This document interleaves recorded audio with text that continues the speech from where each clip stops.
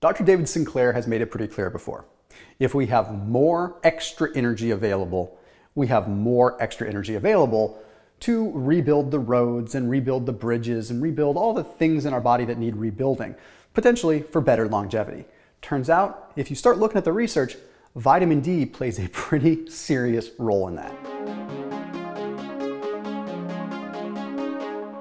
One of the first things we have to look at is we look at health span as it's associated with like obesity. We see that obesity and being overweight could potentially take years off your life, which is not what we want, of course. Well, and then we kind of like connect the dots and we see that being overweight or being obese is the leading cause of vitamin D deficiency. I think it's pretty safe to say that almost everyone knows that vitamin D is a big deal now. But a lot of us still think that it's a vitamin. We forget that it has hormone-like properties and how it affects our body is pretty darn interesting. And I want to clear one thing up once and for all. Vitamin D gets sequestered and locked up in our fat tissue. So the more fat that we have, the more vitamin D gets sucked into it and the less available vitamin D we have. So even if we are loading up copious amounts of vitamin D through our diet, it's pretty hard to actually have it become bioavailable because it gloms onto fat and it gets stored in the adipose tissue. But what does this have to do with aging? Okay, so for years and years and years, we've said, okay, well, being overweight could have a detrimental effect on aging. And it has to do a lot of times with inflammatory responses, right? If we are bombarding our body with inflammatory signals because adipose tissue can be very inflammatory, then maybe we are triggering so much stress onto our cells and stress onto our body that it's causing some premature apoptosis and mutation of cells that's triggering us to, well, just kind of wither away. But what if we look at the relationship with vitamin D? Okay, because it has to do a lot with glucose. Now I'm gonna break this down, it's gonna make some perfect sense. I know I started out a little bit complex, but I promise it'll all make sense. After this video, I also want you to check out a brand called Ujito Matcha.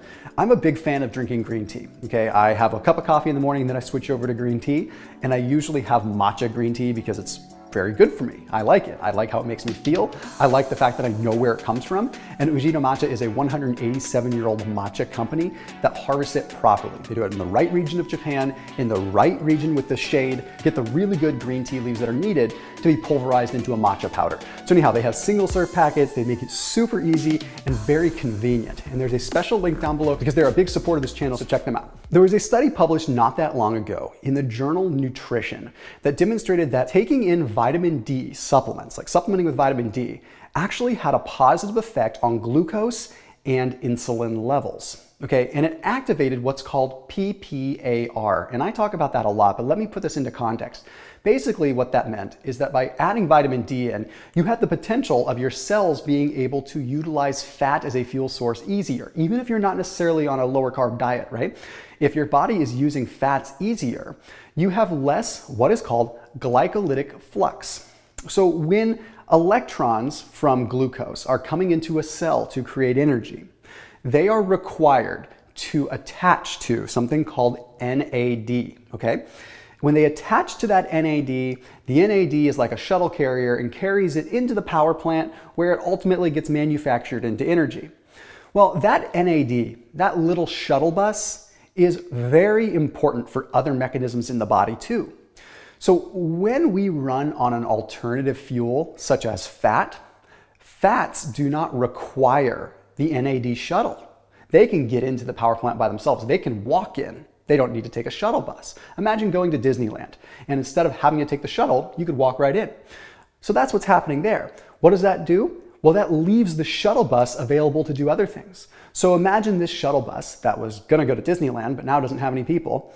This shuttle bus can now go and drive people somewhere else, or it can drive to, I don't know, help build a bridge somewhere, or it can drive to help rebuild some tissue somewhere in your body. It can have potentially longevity-inducing effects and things that are good for your health span.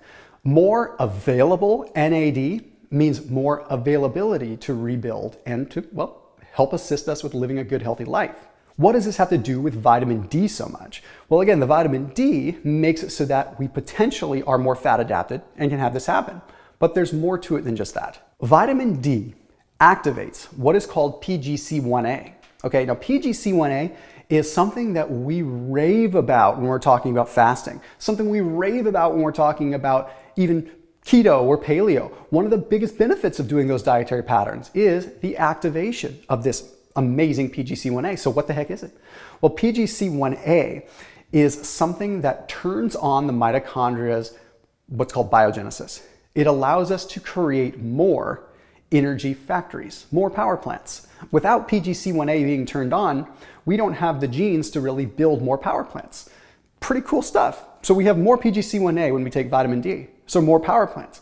More and more am I realizing that vitamin D is not even necessarily a supplement. It's something that's just critical and should be in our body. That's why we convert it and synthesize it from the sun. It's that important.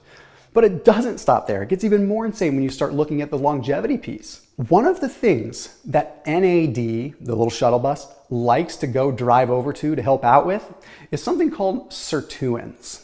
Okay?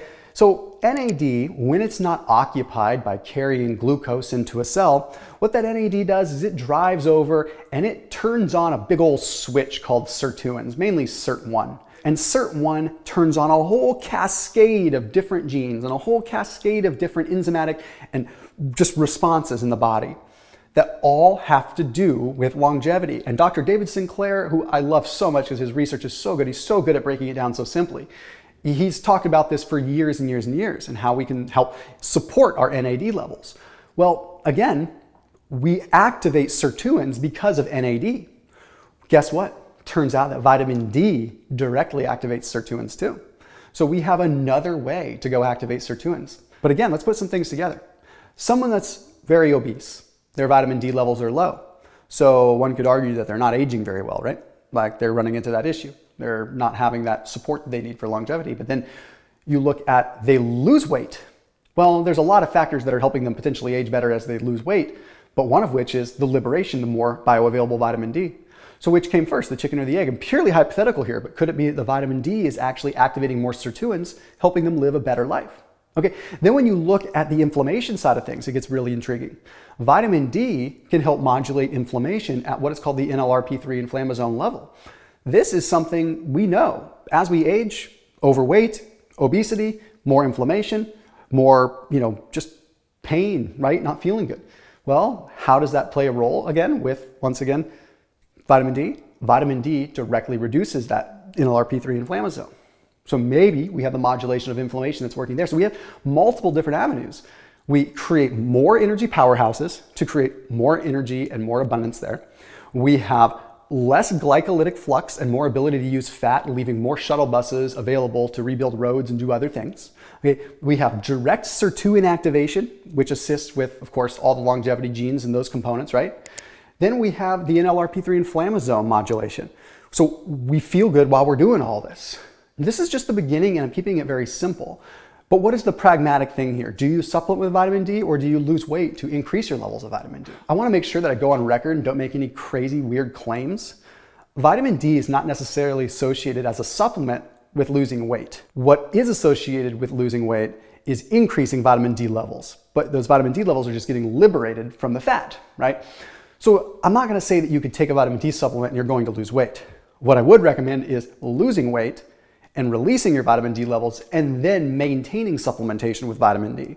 And that varies widely based upon where your numbers are at.